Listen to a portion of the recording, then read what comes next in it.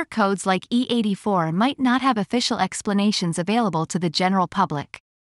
However, Steam errors are generally related to connection issues, server problems, or software conflicts. Here are some general troubleshooting steps you can take to address this type of error. First, go to the Steam website. Click on Login.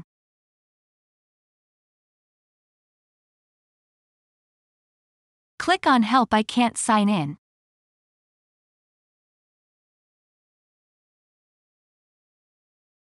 Click on I forgot my Steam account name or password. Type in your email address or phone number.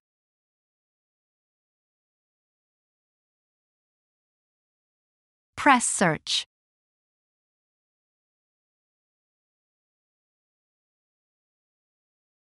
Select the Account Verification Code option.